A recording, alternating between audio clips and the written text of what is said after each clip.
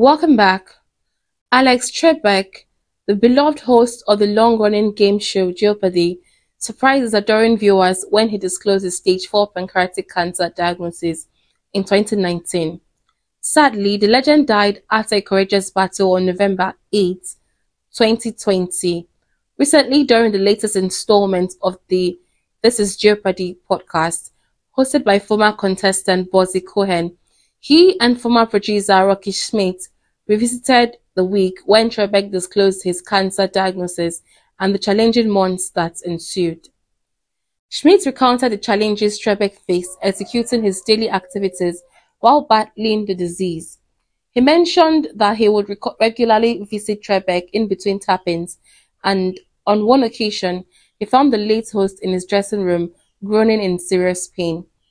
The producer also stated that Trebek remained committed to the show despite the constant agony when he was sick and taking medication.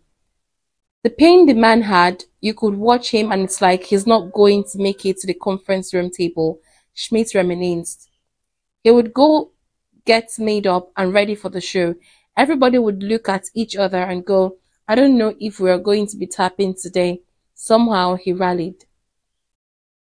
Jeopardy supervising producer Lisa Brofman says the legend remained strong in his battle with pancreatic cancer.